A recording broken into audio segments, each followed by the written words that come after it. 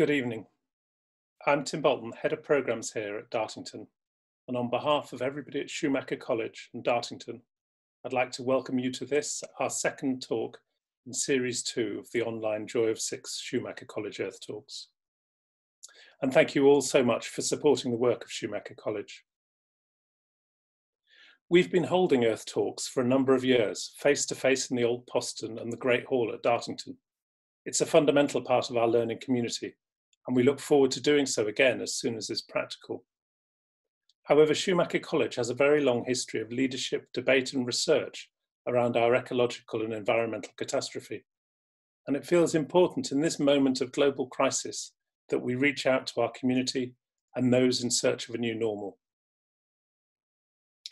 As in previous talks, the audience appears to be joining us from across the globe. I'm in the far southwest of England on the border with Cornwall, and our speakers are in Dartington and America. So although most of us are in some form of lockdown, the world feels increasingly interconnected and all of us increasingly interdependent. This talk is the second in this series of 6, which take place every Wednesday evening, and which I hope you will also want to attend. If you're new to the online Earth Talks, then all the previous talks are also available on Schumacher College's website, as is an archive of talks from the last few years. This series of talks are formed around the overarching theme, seizing the opportunity for radical transformation. Over the last 4 months... Okay, I found this on the web for this series of talks. Sorry, series and Siri, they get confused. Over the last 4 months, we have truly stepped into uncharted territory, simultaneously tragic, terrifying and exhilarating. Through COVID-19 and more recently the murder of George Floyd and the international Black Lives Matter response, we have witnessed both some of the best and the worst that mankind has to offer, and the divisions in our society have been brought into sharp focus. Many of the world's governments have made the kind of immediate, massive and radical changes to protect the well-being of their population, which completely invalidates their previously slow and cautious responses to our current societal and environmental degradation. This moment feels like almost anything is possible. So, how do we resist squandering this opportunity and just return to normal, or worse? So first, a few words about the format of the evening. In a moment, I'll hand over to Fritjof Capra to present his talk, which will take about 20 minutes. In a change to our advertised talk, we're also really pleased to announce that Fritjof will then be joined by Stephan Harding in conversation. We do want the session to be as accessible and interactive as possible, so please do use the chat button on the bottom of your screen to share thoughts with us and your fellow audience members, and would welcome questions throughout using the Q&A link, again at the bottom of the window. Fritjof and Stephan might respond to some of the questions as we go along, and I'll have a chance to put other questions to them during and at the end of the conversation. In total, we anticipate the session to last just about an hour. So let me start by introducing Stephan and Fritjof. Stephan Harding is one of the founding members of Schumacher College, where he has worked closely with James Lovelock, with whom he has maintained a long-lasting friendship and scientific collaboration. They were jointly appointed as founding chairholders of the Arne Næss Chair in Global Justice and the Environment at the University of Oslo. At Schumacher College, Stephan has taught alongside many of the world's leading ecological thinkers and activists, including Arne Næss, Brian Goodwin, Vandana Shiva, David Abram, James Lovelock, Lynn Margulis, and of course Fritjof Capra. He is now the Schumacher College Deep Ecology Fellow. I also hear that it's Stephan's birthday, so happy birthday to you, Stephan. Fritjof Capra, Ph.D, physicist and systems theorist, is a founding director of the Center of Ecoliteracy in Berkeley, California, and a fellow of Schumacher College. Fritjof is the author of several international bestsellers, including The Tao of Physics and The Web of Life. He is co-author with Pier Luigi Luisi of the multidisciplinary textbook, The Systems View of Life. Fritjof also runs the Capra course, which is a fully online program based around the ideas contained in the Systems View of Life. And tonight, Fritjof is joining us from Berkeley, California. So over to you, Fritjof, and welcome back to Schumacher College and to Dartington. Thank you very much, Tim. I'm very happy to be able to participate in this series of Earth Talks here from my home in Berkeley, California. I well remember several Earth Talks I gave at Dartington Hall and one in the town of Totnes. And I wish we all could be there together, but we'll do what we can through this medium. So, as we all are well aware of, the coronavirus has resulted in a massive disruption of our daily lives, and its impacts are likely to lead to historical, social, and political transformations. So tonight I would like to share with you a systemic analysis of the COVID pandemic, which means an analysis that shows how its many aspects and dimensions are all interrelated. In my view, the coronavirus must be seen as a biological response of Gaia, our living planet, to the ecological and social emergency that humanity has brought upon itself. It arose from an ecological imbalance, and it has dramatic consequences because of social and economic imbalances. During the last decades of the 20th century, humanity has exceeded the Earth's carrying capacity, which means the number of people the biosphere can support without environmental degradation. World population has grown to 7.8 billion, and the irrational obsession of our political and corporate leaders with perpetual economic growth has generated a multifaceted existential crisis, threatening humanity's very survival. Now, scientists and environmental activists have warned of the dire consequences of our unsustainable social, economic, and political systems for decades. And of course, these issues have been discussed extensively at Schumacher College over the last 30 years. But until now, corporate and political leaders, unable to break their intoxication with financial profits and political power, have stubbornly resisted these warnings. Focusing their attention on short-term economic and political fluctuations, they disregarded the long-term impending catastrophic consequences. Now, however, our political and financial elites are forced to pay attention, as the COVID pandemic brought the earlier warnings into real time. The clear-cutting of large areas of tropical rainforest by multinational food corporations, relentlessly pursuing excessive growth and profits, as well as massive intrusions into other ecosystems around the world, have fragmented these self-regulating systems and have fractured the web of life. One of the many consequences of these harmful activities has been that viruses, which had lived in symbiosis with certain animal species where they caused no harm, jumped from those species to others and to humans where they are toxic and even deadly. So, for example, in the 1960s, an obscure virus jumped from a rare species of monkeys in West Africa to humans, and from there it spread to the United States, where it was identified as the HIV virus, causing the AIDS epidemic, which killed 39 million people over 4 decades. Similarly, the coronavirus jumped from a species of bats to humans in China, and from there it rapidly spread around the world. Now, when you watch the spread of the epidemic, it becomes clear that population density is a key variable for infection. And population density is often a consequence of excessive profit maximizing, whether on giant cruise ships or in other forms of mass tourism, in giant supermarkets, meatpacking factories, or in crowded living situations caused by social and economic inequality.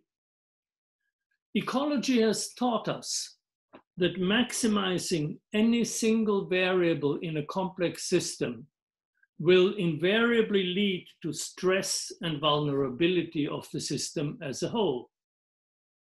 In previous time, these vulnerable social and cultural conditions were usually concealed by the corporate media. But now the coronavirus, which does not know any social boundaries, has laid them open. Biology trumps economics and politics. The role of social justice during a pandemic is particularly interesting. In normal times, the rich are relatively isolated from the poor. They live in their own neighborhoods, they have their own schools, hospitals, restaurants, clubs, and so on. So the fate of the poor does not affect them greatly. During a pandemic like COVID-19, the situation changes dramatically. Since the virus does not know any social boundaries, the fate of the poor can no longer be separated from that of the rich.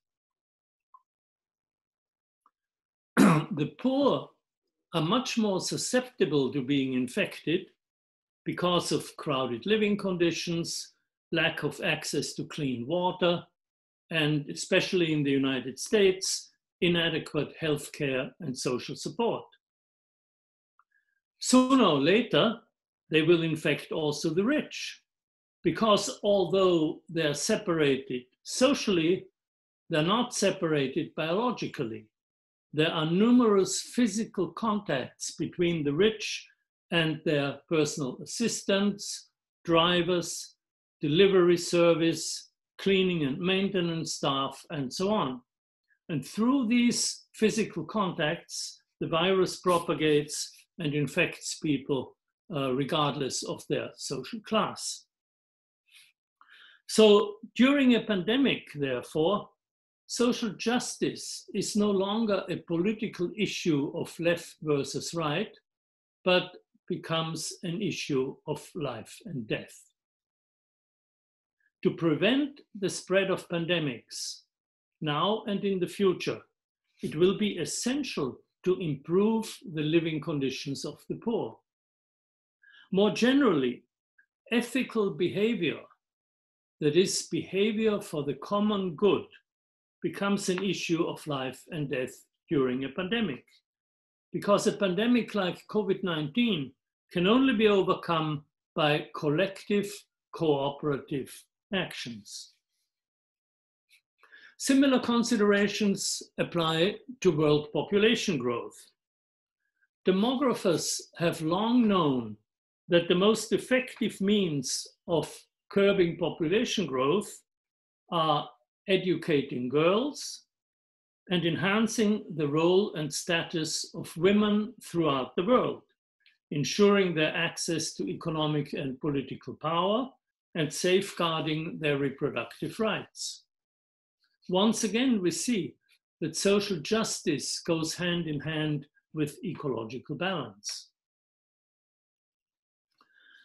When the pandemic spread around the world, one country after the other went into lockdown with only essential businesses remaining open and most people confined to their homes, as we still largely are. As a consequence, transportation of people and goods decreased dramatically, supply chains were disrupted, businesses closed, the stock market collapsed, and unemployment soared. So the worldwide health crisis has gone hand in hand with a worldwide economic crisis. Both of these crises have led to widespread tragic consequences for individuals and communities around the world. However, from a planetary ecological perspective, there have also been many positive consequences. As automobile traffic and industrial activities decreased dramatically, the pollution of major cities around the world suddenly disappeared within just a few weeks, and we are again enjoying clear skies and clean air. When I look out from my home office window over the San Francisco Bay to the city of San Francisco, it is clear in midweek, where usually there is heavy smog. Now there's no smog at all. Wildlife is flourishing in ecosystems undisturbed by humans. As giant cruise ships no longer enter the Venetian lagoon and other tourists stay at home, the canals in Venice have become so clear that you can see fish again. In India, residents of Punjab are now able to enjoy a stunning view of the Himalayas, 200 kilometers away, which they have not seen for 30 years. The coronavirus has already been more effective in reducing CO2 emissions and slowing down climate breakdown than all the world's policy initiatives combined. Now, this does not mean that we want to stay in this situation. The current environmental regeneration has been the result of radically reduced human activities. But the same results can be achieved by radically changing human activities. The world's COVID response has shown us what is possible when people realize that lives are at stake, individually during the pandemic, and this also applies for life as a civilization during the climate emergency. We know now that the world is able to respond with urgency and coherence once the political will has been aroused. With the COVID pandemic, Gaia has presented us with valuable life-saving lessons. The question is, will we have the wisdom and the political will to heed these lessons? And will we be able to apply them to the climate crisis? Will we shift from undifferentiated, extractive economic growth to regenerative, qualitative growth? Will we replace fossil fuels with renewable sources of energy for all our energy needs? Will we stop excessive mass tourism and instead revitalize local communities? Will we replace our centralized, energy-intensive system of industrial agriculture with organic, community-oriented, regenerative farming? Will we plant billions of trees to draw down CO2 from the atmosphere and restore ecosystems so that viruses that are dangerous to humans will be confined again to animal species where they do no harm? We have the knowledge and the technologies to do all these things. Will we have the political will? Well, the answer, my friend, is blowing in the wind, to quote Bob Dylan. However, what we are seeing already is that corresponding social policies, which were unthinkable just a few months ago, are now being discussed seriously in various countries. Just a few examples. Denmark is paying 75% of the salaries lost by employees in private companies and 90% of lost revenue to self-employed people to help them through the crisis. Similarly, The UK is covering 80% of salaries. In the United States, the idea of a universal basic income, long considered a fringe idea, is now being discussed even by Republican politicians. Spain is nationalizing private hospitals. California is leasing hotels to shelter the homeless during the pandemic. The Green New Deal, already endorsed previously by some Democratic presidential candidates in the US, is now being discussed in the mainstream as a program of economic recovery. If we can catalyze global leadership to continue such social policies, and if we can add to them policies that respect and cooperate with nature's inherent ability to sustain life, we may not only overcome the COVID pandemic, but also succeed in stabilizing world population and the climate, nurturing local communities, and restoring the Earth's ecosystems. We may see CO2 concentrations in the atmosphere return to the safe level of 350 parts per million, and we may see climate catastrophes become rare, as they were in previous centuries. Looking back on 2020, future historians may conclude that even though the COVID pandemic had widespread tragic consequences for individuals and communities, in the long run, it may have saved humanity and large parts of the community of life from extinction. Well, those are my initial comments, and I very much look forward to engaging in discussions with you, beginning with a dialogue with my good friend and colleague, Stephan Harding, with whom I have co-taught many courses at Schumacher College.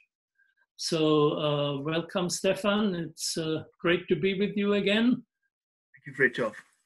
And so how does that sound to you? I'm very curious to hear your comments. Well, of course, I completely agree with you. And I particularly like your emphasis on the perspective from Gaia's point of view. Because, you know, as you know, viruses are incredibly important in Gaia, and they have been from the very beginning of life. I mean, every day we have about 800 million viruses falling out of the sky onto every square meter of the Earth's surface. There are viruses floating around in the atmosphere, everywhere, floating around in the atmosphere. They get sucked up in air currents and they move all over the planet. And so, where do they come from? Well, they come, I mean, they're reproducing in bacteria, in ourselves, in all organisms. And they've been evolving and evolving for thousands of millions of years, probably before bacteria appeared. So they're the most abundant entities on the planet by far. I mean, you might have, say, millions of bacteria in a small space, but you'll have hundreds of millions of viruses in the same space. And also, they have a central role in the ecology of the planet. They modulate the function and evolution of all living things. For example, in the ocean, you know, there are bacteria and plankton that are absorbing CO2. Well, viruses infect them, and by killing bacteria, they liberate nutrients into the system, which allows further bacteria to grow and to suck out CO2 from the atmosphere. So they're very important in regulating the ecology of the planet. Now, Stephan, that reminds me of genetic engineering, where viruses are used as vectors to modify DNA. Is there a corresponding natural process that does that? Yeah, absolutely. That's what they do. One thing they do is they move DNA from one organism to another. In fact, a lot of the DNA in our nervous systems has come from viruses. The viral DNA has been found recently is incredibly important in helping our neurons to communicate with each other. You know, viral DNA from viruses. So they're very important as natural genetic engineers, if you like, as well as ecological regulators. And I think what the COVID virus is teaching us is that about Gaian self-regulation. It's a mess, as you said, it's a message from Gaia. And what Gaia is teaching us is how she regulates things using viruses. And now she's regulating us, just like viruses regulate the populations of bacteria in the ocean and in the soil and in our guts. So now that we've become out of control as humans, viruses are now starting to control us. And we really need to learn that lesson from Gaia. And it's really amazing that when you look at the major infection herds, as the pandemic started in January, February, you can see they often occur in situations which shouldn't exist in the first place, which are unhealthy and unjust in the first place, like these giant meatpacking factories or these giant cruise ships and things like that. So Exactly. I mean, in a natural ecosystem, what will happen is you may get say a bacteria in the ocean that's become way too abundant, or for example, an algal bloom, a toxic algal bloom that's doing huge damage to the local ecology in the ocean. Well, how is that regulated? By viruses. Viruses come along and they infect those bacteria or those algae in the algal bloom, and they crash the population of the algal bloom, and they save the system for the whole. And in that sense, we're no different to an algal bloom, a toxic algal bloom. We're a kind of toxic human economic growth bloom that the viruses are now controlling. It's also interesting that in previous years and in previous decades, people were afraid of bacteria, and they thought, bacteria are dangerous, they do a lot of harm. And, scientists like Lynn Margulis, whom we both knew well, showed us that most of what bacteria do is life enhancing and life preserving. And now what you are saying is the same is true for viruses, which in many ways I think people are even more afraid of than nowadays than of bacteria. Yeah, exactly. I mean, you're quite right. We should be talking about the virusphere. We know the biosphere. Now we're talking about the virusphere. There is a virusphere. I mean, it's hugely important.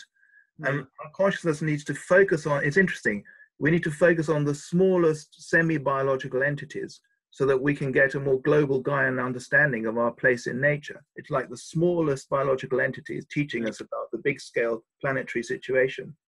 Yes. So what do you see in the UK, and from your point of view, how do you assess the chances of really making changes, not going back to normal because normal has been the problem, but really making changes? Yeah, well, it's very interesting, as someone commented on the chat just now, here in Britain, Boris Johnson and his cronies are trying to get back to normal as quickly as possible. The thing is that the virus won't allow it, because as soon as we start getting back to normal and start, economic growth as before, the virus will come back and will regulate our numbers. So we'll be forced to lock down again. And there'll be waves of lockdown and waves of normality, semi-normality, until we finally learn the lesson that we cannot keep living like this. So the virus is a great Gaian teacher, I think. Yeah, it also teaches us social responsibility. And as I said in my talk, behavior for the common good. What we're observing here in the United States is that in certain states or in certain regions, people are socially responsible and they are opening up businesses, but carefully and with circumspection. Whereas in others, people don't care and they say, nobody's going to tell me what I have to do. And this is where the infections are rising. We're seeing spikes in various states where people are just irresponsible. And I'm afraid it will go on for a long time here because, the American tradition is this so-called rugged individualism and not social responsibility. Now, it doesn't mean that there are not many people who are very responsible in this country, but others are not. And so it's worrisome. Yeah, I mean, I think, in a sense, Gaia, so to speak, couldn't have designed a better virus to teach us a lesson. This lesson of social and ecological responsibility. And also very good timing. You know, it happened just before the climate crisis was going to get really serious and probably irreversible.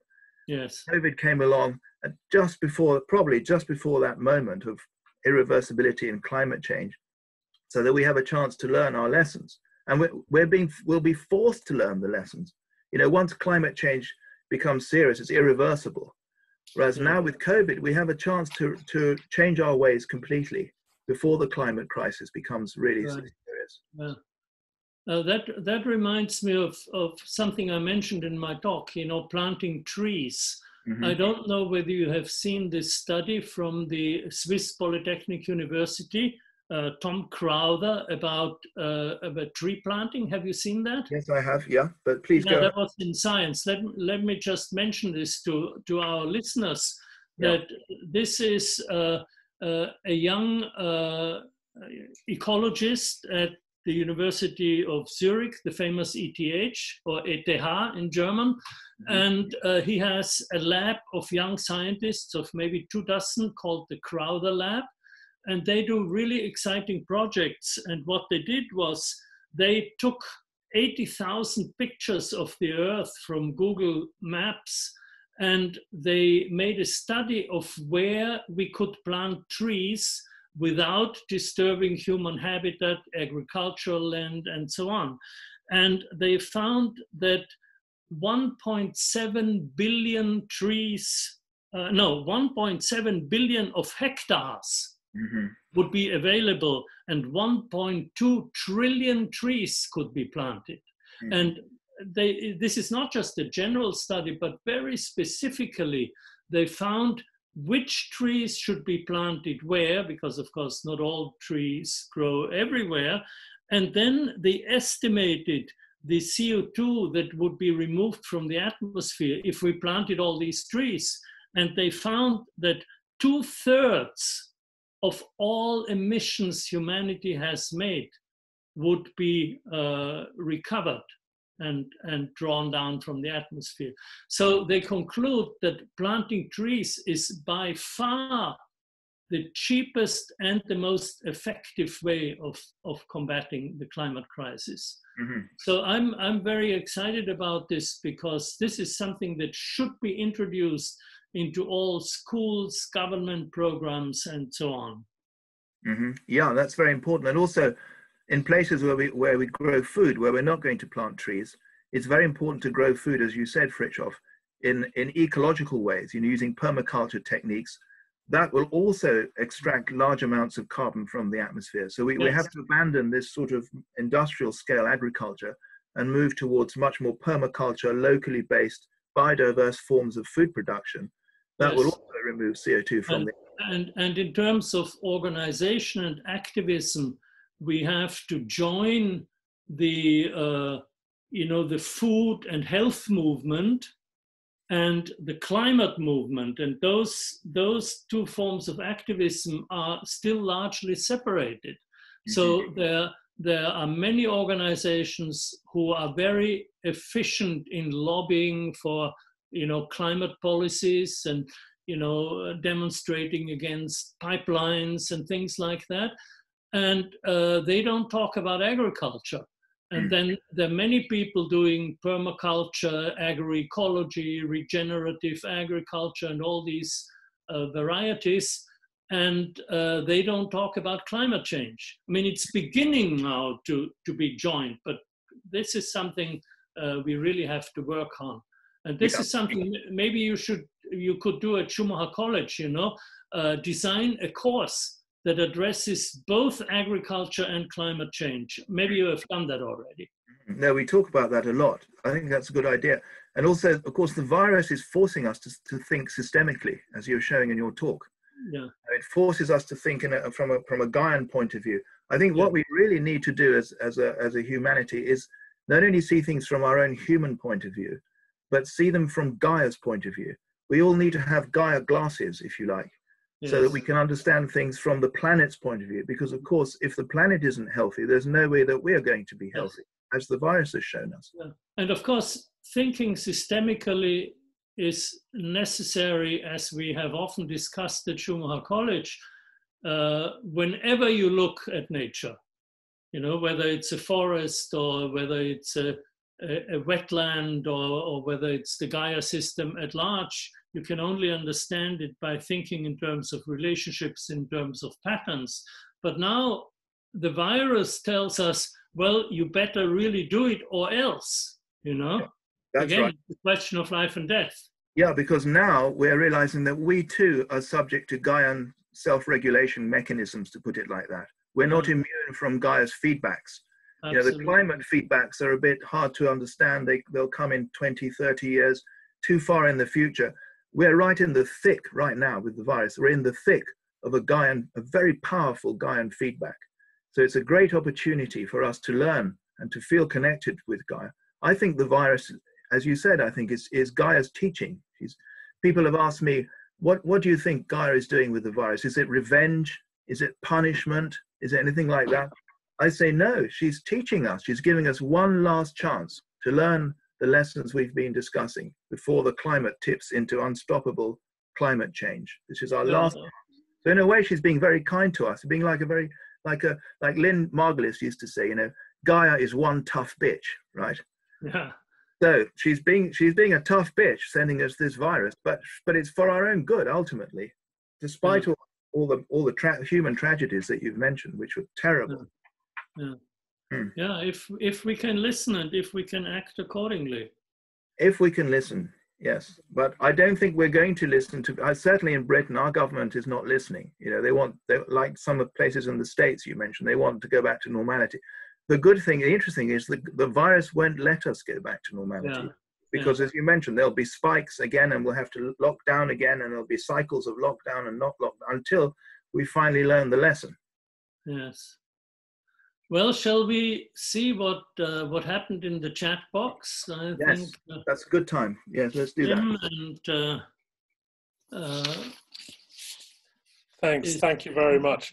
A really interesting and exciting talk, and an awful lot of chat going on and lots of questions. And I think I'd encourage anybody who's put words in the chat box, but perhaps hasn't put them in the question box, to perhaps move some of them over into a question. And I'll try and run through some of them.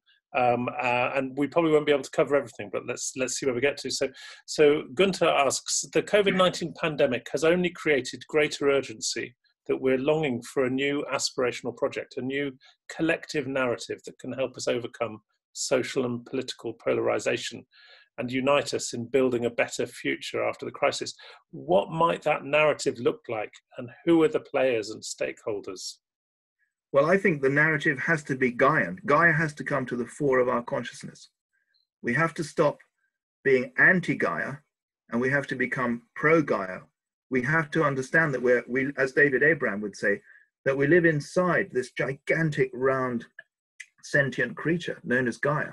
Just like microbes live in our guts, so do we live deep inside the bowels of this fantastic planet, Gaia. And everyone needs to have a Gaian consciousness. So I would say we need to move from a purely pro-human anthropocentric consciousness to a Gaian consciousness. And Gaia is the big idea for the 21st century. This is what Mary Midgley said, about a great British philosopher. I think Gaia could be a unifying concept. After all, we all share the same atmosphere, we all share the same water. Gaia unites us all, irrespective of our politics, our religion, our race, our color. Gaia unites us all. So I would urge us all to adopt Gaia as the central organizing idea for our times. Yeah, I agree. So at the deepest level, we need this change of awareness, this change of consciousness. Now, once we have made that, then the question still remains, you know, how do we act differently? How do we organize ourselves differently? And this is where we need systemic thinking. And this is what, you know, I've been working on for the last 30 years. And I just want to show you the cover of this textbook that Tim mentioned, The Systems View of Life.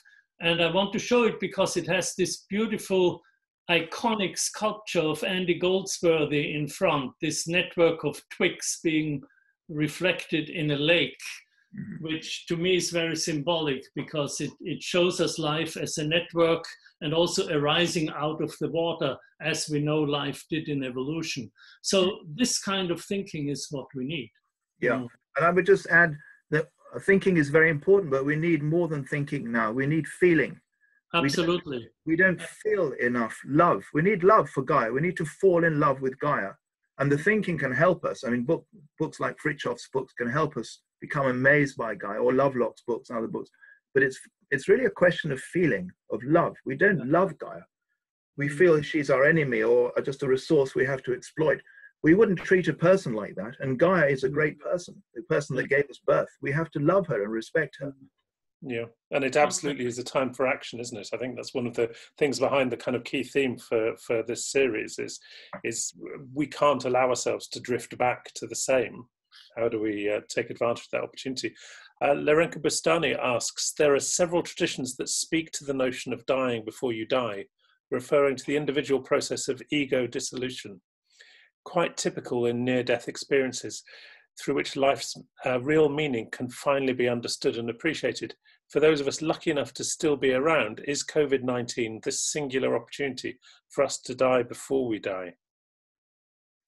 Well, I would say so. I mean, we need to die from an anti-Gaia, egocentric perspective, which we have in our culture, it's mainstream in our culture, to a pro-Gaian ecological perspective, in which your ego does dissolve. It's almost as if the virus, you know, that's what viruses do to bacteria. They enter the cells, they burst the cells open.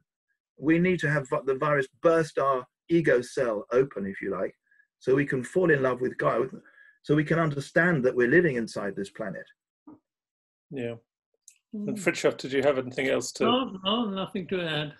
No. So Rhiannon Hall asks, what do Fritjof and Stephan think about the race to create a vaccination for the virus, given their views that the virus serves a vital purpose and is a lesson from Gaia? And interestingly, last week we had Charles Eisenstein on, and one of the things he was talking about was the sense that in some ways viruses quite often were a download of the information that we needed. It was our means almost of evolving. And was there a kind of danger almost of us hiding from this thing, of us not as a society being more broadly exposed to it? Was there a danger that we were going to miss this download and therefore be weaker going forward? The thing is, well, I don't think that finding a vaccine will change the fact that our lives have been seriously disrupted around the world. And the lessons are there for everyone to see. And we will be able to heed them and change our ways of life easier if we overcome the crisis. I have not decided personally, you know, how to respond to a vaccine. It will depend on what kind. How long did it take to develop? How carefully was the research? Do we know about the side effects and so on?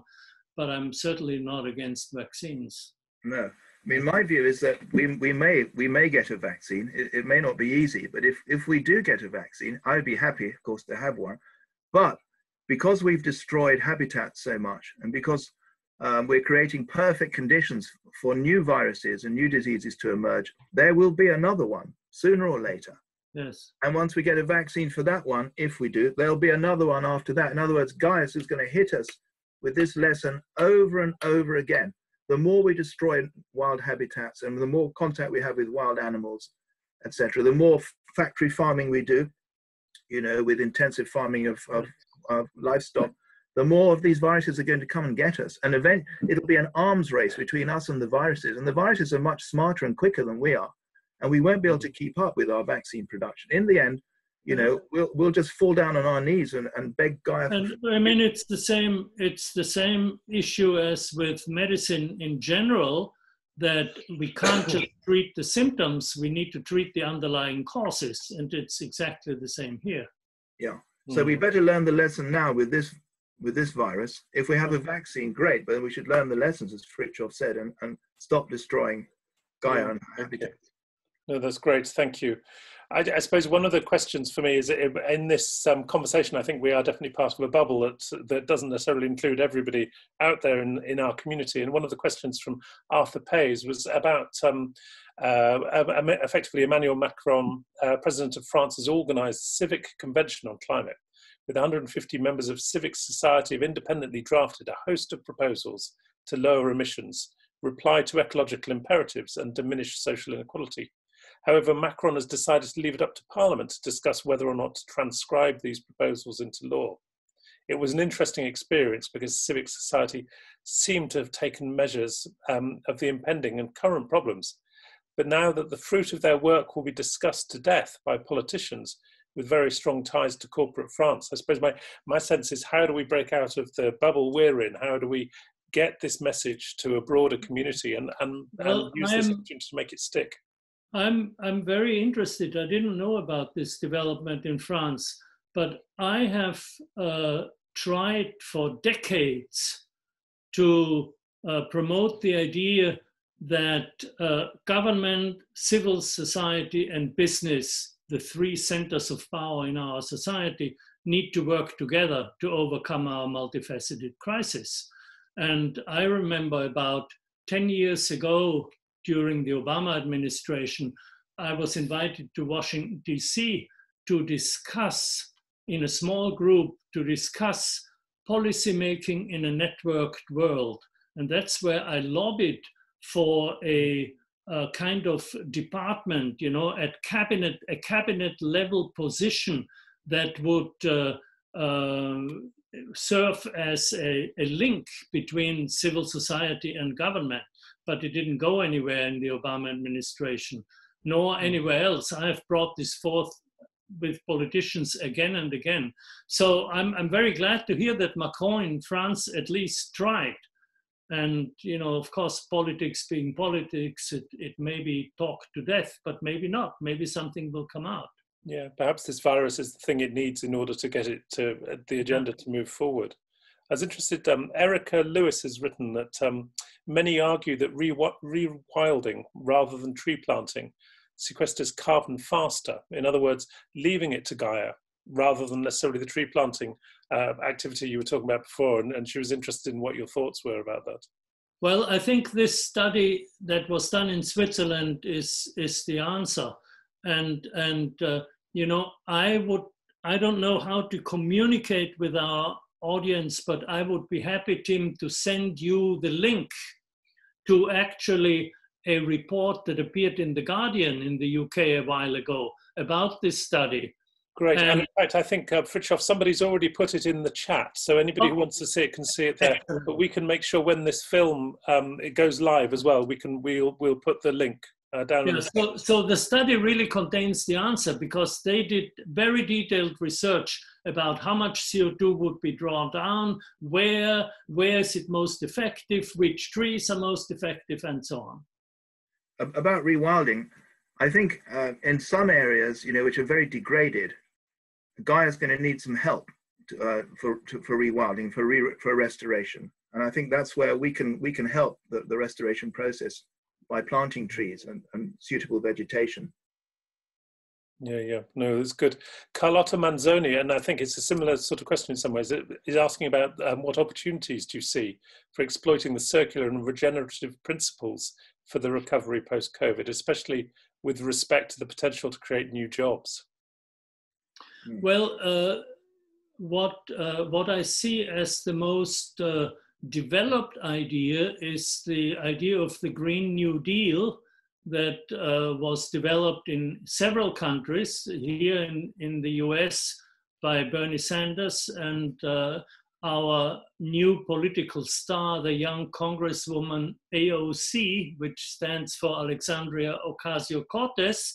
And the Green New Deal is the basic idea of very strict environmental regulations, shifting from fossil fuels to renewable energy sources and other kinds of environmentally responsible new arrangements, all of which are very labor intensive and therefore will create massive jobs. So the Green New Deal is a true systemic solution. you know, contributing to dealing with the climate crisis and with social inequality and economic inequality, the two major problems of our time. Yeah, thank you. Thank you.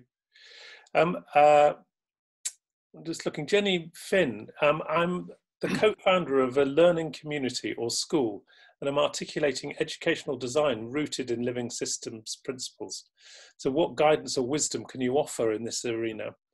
Maybe something we should be considering at this time. And it's clearly that's in an early setup stage, I think. Well, this is an easy answer for us, and almost sounds like a planted question. I've worked for over 10 years in primary education with the Center for Ecoliteracy, which I co-founded in Berkeley, and we have abundant literature, you know, curriculum materials, books, all kinds of things to teach ecology in a hands-on experiential way, to teach it systemically, and so on. So that goes from kindergarten to 12th grade in the American system. And then, of course, in higher education, you know, I would hand it over to Stephan to talk about the courses that he and Brian Goodwin and others have created at Schumacher College. Well, one thing I would recommend is to do something that Sergio Marishin and I created. Sergio is one of our master's students in holistic science. We call it the Deep Time Walk. And we have an app that you can download to do the Deep Time Walk. And it gives us people a sense of the immense age of the Earth and the incredible history of the Earth. And it really helps you to connect through walking with the life of our planet. And it helps you to understand that we are part of Gaian feedbacks. We can't separate ourselves from Gaian feedbacks. And in this walk, every millimeter you walk is 1,000 years of Gaia's history. Every millimeter is 1,000 years. Every meter is 1,000,000 years. If you actually walk with your own body through the Gaia's deep time, you have a deep experience of being connected to Gaia. And I think that's very important. You see, the education has to be deeply experiential. It's not good enough just sitting in a classroom and talking about it. You've got to experience Gaia. And doing the deep time walk is a really great way of doing it. I mean, we've discovered this is very, very effective. So I would recommend to our panelists that she downloads the app and she tries it out with her students. Great. Stephan, I can tell you that in my Capra course, I now have study groups, you know, and groups that register for the course as a group and then have discussion sessions. And one such group was in Florida, 40 people, and they took the deep time walk. And this was before the lockdown. So it's being practiced also here. That's yes, it's very, very effective. So I'd recommend that. Yeah, great. Thank you very much, both of you. And Jenny has corrected me. I think she's in the 7th year of starting the school as secondary school. So I apologize that I was suggesting it was younger than that. There are two very similar questions here, I think, which are really cut to the root of how do we communicate this. So Hetty Einzig is saying, how do we take these messages out into the mainstream using a language that bridge to mainstream language? The Gaian consciousness doesn't speak to the great mass of people. How can government think tanks, for example, be persuaded to adopt this consciousness and systemic thinking? And then Gunther as well has said, we all here in this call do all know about the idea, but how do we translate a Gaian consciousness to the public, to businesses, to education? And I think I would agree with both of those. I think what you're saying works incredibly well in this context, but I'm not sure how many people, if you stopped them on the street, they would immediately engage with your vision. Well, I think what we are both doing, Stephan and I, and you know, Schumacher College as a whole, and my Capra course, is to build up a network of people with an ecological consciousness, people who are systemic thinkers and activists. I have taught this course now for 4 years, and I have an alumni network of about 1,500 people around the world. And Schumacher College has an alumni network that is much larger. And so this has to grow organically, people will change their lives. They will talk to their family, to their friend, to their business colleagues, and it has to grow like this. Very often people say, I can talk with you and with my fellow course participants about that, but at work I can't. Mm. And then I encourage them to open a space at work, like a lunch meeting or a chat box or something like this. And then they very often discover that among, say, 50 employees, 10 of them think the same. Well, I can't talk about this at work. And then they discover each other. So I think it has to grow organically. That's the only way. Also, I think if you talk to, say, a politician or an economist, they understand the notion of feedback when applied to business or to economics. And now the virus gives us a great opportunity to explain to them that feedback also applies to us ecologically from a planetary point of view. So I think the virus gives us an opening to discuss feedback, not just on the economic level, but also on the ecological planetary level. Great, yes, thank you, Stephan. No, I think that for me really works. Anthony Lamport has asked, would the sense of your words shift if you accepted for a moment that we are an expression of Gaia, always? We are not in this alien being called Gaia. Was Gaia stupid in creating humans? No, not at all. I mean, Gaia, I think, needs our consciousness. And we're not alien. I mean, Gaia's not alien. I mean, Gaia, to put it poetically, Gaia is our mother. I mean, how can your mother be alien to you? I mean, she is, scientifically, we can make the case that Gaia is our mother. It's a more poetic way of putting it. Of course, when she's not alien to us, she's our mother. And our consciousness is deeply part of Gaia. You could say, if you want to be teleological about it, Gaia needs our consciousness for some reason. Maybe Gaia needs our consciousness so she can see herself through our eyes, through our science. She can see herself and see who she is. So we are deeply part of Gaia. She's not alien and we're not alien. We're like, Gaia and us are like this, just like every other organism. Yeah, thank you. Now, someone just said, humans are a mistake. We're not a mistake. No species is a mistake. We're all welcome. We're all part of Gaia. Lynn Margulis used to say, as a joke, human, a pox called man. Pox called man. I mean, I didn't agree with it. It's not humans that are a pox. It's this sort of idea that we can grow the economy endlessly. That's the virus. That's the pox. It's not humans as such. It's our worldview that's a pox. Yeah, no, that's great. Leslie Whitaker asks a kind of question which leads directly on from that as well, I think. So I've wondered whether climate change is Gaia's fever response to the infection of Homo sapiens in their system. Yeah, I mean, this is a very moving idea.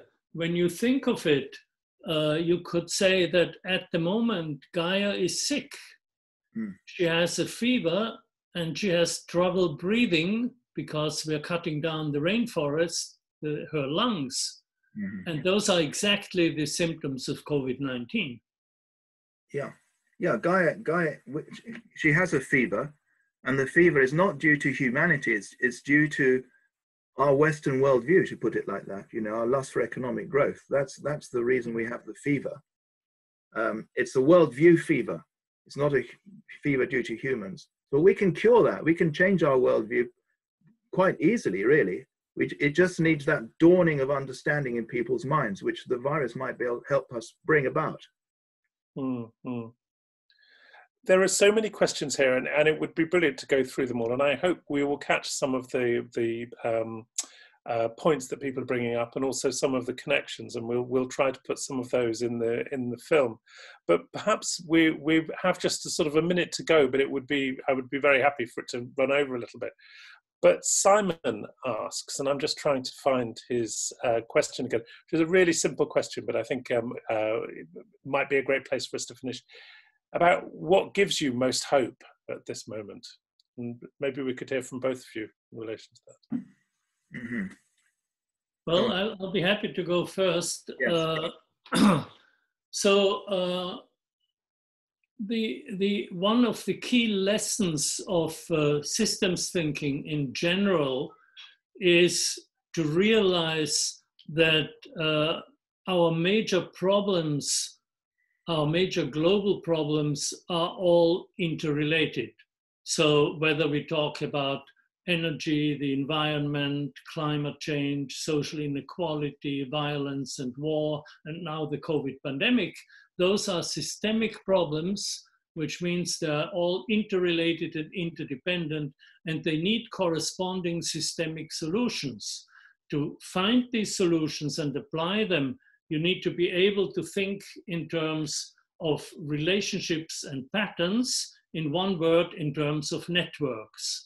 Now, what gives me the greatest hope is that our youth, people who are now, young people who are between 15 and 25, they have grown up in networks because they live in social networks.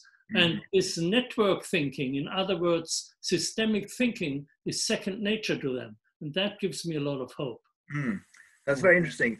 You see, I would go to the opposite function to thinking, which is feeling, to complement what Fritjof has said. I mean, I'm a scientist who talk about thinking, but Fritjof has done that very well. So what gives me hope is that every single human being has the capacity to feel the value of Gaia, to fall in love with Gaia, to wake up one morning and feel the beauty of the sky and feel the beauty of the plants and the birds and the animals. Every single human being has that capacity. It's given to us from our birth, this ability to perceive Gaia and fall in love with Gaia and be inspired by Gaia. So it gives me hope that it's always possible to reach that in people. You see, that way we can put together the systemic thinking of that Fritjof talks about, which is so important, with the opposite function, as Jung would say, which is our feeling and our sensing and our intuition. So what gives me hope is that every human being has the capacity to be whole and to be pro-Gaian. We just need to foster that relationship with our planet. Great, thank you so much. I think there we probably do need to draw it to a conclusion. It's been an absolutely fascinating evening, and thank you so much for all of your thoughts and wisdom. All right, thank you. Goodbye, everybody. Bye-bye. Thank you very much. Bye-bye. Thank you, everyone. Lovely to be with you. Bye-bye. I'd like to thank all of you as well again for joining us tonight, for supporting the work of Schumacher College. We have 4 further talks in this series, and next week we have Oh Brave New World, that has such people in it, with Margaret Wheatley, which I think is going to be great. So I hope you'll be able to and want to attend that. And we had lots of conversations this evening about agriculture and so on. And again, Rupert Sheldrake is talking in a few weeks. So I hope you'll want to talk to that one. I hope that Fritjof and Stephan's talk and conversation has whetted your appetite, in which case I'd point you towards Fritjof's excellent books, as well as the Capra course, which you can find online. We also have a number of short courses and MA programs at Schumacher College, which deal with very similar themes, most notably our MA in Engaged Ecology and Holistic Science, but we have other programs as well. So do please look at the website, subscribe to our mailing lists, and follow us on Twitter for information on courses and future events. This has been our 8th online Earth Talk, and we would love to have your feedback on how we can continue to improve. And again, I apologise that we haven't managed to use everyone's questions and have a chance to put them. But we would also love to hear about the issues, topics, speakers that you would like to see in the future. So please do give us that feedback. So can I thank you all again for your very active participation. The chat box has been going completely mad this evening, and the questions were brilliant. And thank you again, Stephan Harding and Fritjof Capra. Thank you all very much, and good night.